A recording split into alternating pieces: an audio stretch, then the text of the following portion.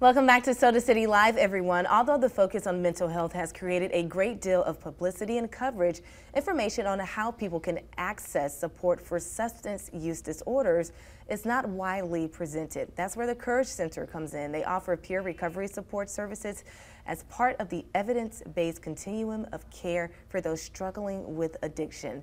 The Courage Center, a recovery community organization, is now expanding their services to Orangeburg County. Joining us today with more is the Courage Center community psychologist, Dr. Pam M. Dr. M, thank you so much for joining us. Thank you, Billie Jean. Great to see you again. The Courage Center started in Columbia, Lexington, now expanding to Orangeburg. That is a huge deal and such a great resource for our community.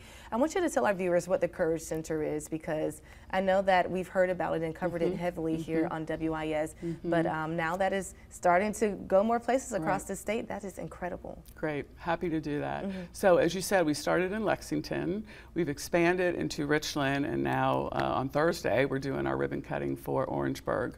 We are a recovery community organization, which means that we have peer support specialists that are trained to walk with individuals who might be beginning their recovery journey. Perhaps they have some substance misuse or even been diagnosed with a substance use disorder, that we're able to support them in ways that are good in the sense of able to move them forward on that recovery journey. Not substance abuse, substance misuse. So the words matter, and when you start caring for people and you start talking about the recovery process, that's just one of the many little things that you'll notice that really helps shape the mindset. One of the things that you guys pride yourselves on, I love this, the Courage Center can help, no judgment. When you're dealing with substance misuse, and I love that terminology, by the way, so many people can judge, but it's a disorder, it's a disease. And so when you come there, when you're talking to one of your peers,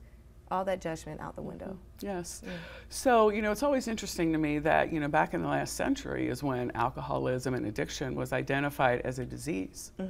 And we don't always treat it like that, right? It's usually seen as something that is a moral failing or something bad or something wrong. And even how we talk to people and about people is important. And so I love that you picked up on substance misuse, right? And you know, certainly there are youth, young adults, and family members who are in situations where, you know, they wonder if a family member has trouble. They might see them misusing substances, alcohol, drugs, marijuana, but don't necessarily know where to go.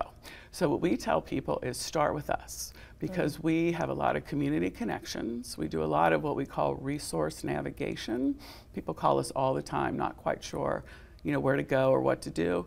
And we can see them and direct them into a location that would be helpful in terms of what they need then for their substance misuse, or even things like housing, employment, right, food. A lot of times people who are in these situations, they have situations that are really hard, right? And maybe they're not able to work anymore, have some health conditions. And so with the collaborations that we do in all of our locations, we really like to be able to know where to resend people to, where to refer people to. Dr. M, how do you have that conversation with your loved one who you know is struggling and maybe they just have not come to terms with themselves that they are struggling? How do you break that ice to get them to the Courage Center? Well, that's a great question. I do know that, you know, how you say things, like we said, is important. Being confrontational isn't necessarily the best way, right? Usually people in that situation, they know they have a problem. They know that there are some issues that are going on. And so how we talk about people in terms of, I'm concerned about you. This is what I'm seeing. I hear there's a location that might be able to help us at least figure out if you are having a problem that might need to be seen by a physician or you know, other mental health provider. And so coming over to our location, we really pride ourselves on having a welcoming environment. I think you might have some pictures of what the inside of the Orangeburg location looks like. Because we care about people. And, you know, again, a lot of times people in this situation, they assume that they're going to be treated poorly or looked at with stigma and shame. And so we do what we can to be welcoming, not only in our environment, but how we interact and talk. So important. And then also too, just with the history of your locations in Lexington and Richland County, what are some of the results as far as recovery rates? Yes, well, we know that there's a lot of work to be done. Certainly we see people in a variety of settings, so we're now actually even going into the Lexington Medical Center, into the emergency department, and just yesterday, maybe the day before, they were saying that in 2 very short months we had already hooked up 44 people. We had spoken with 44 people, and I think 12 of them had moved forward with some services that they might need. Youth, young adults, it might be a little bit different, right? Because you have to think about where they are developmentally. Right.